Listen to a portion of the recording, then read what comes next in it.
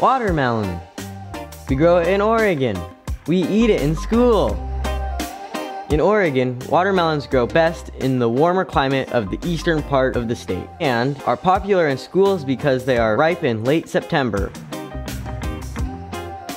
Some are red, yellow, large, or small, ones with and without seeds. Watery watermelon is a classic summer treat.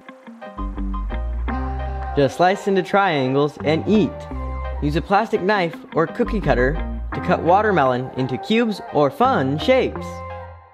Watermelon tastes great in salsa or with lime.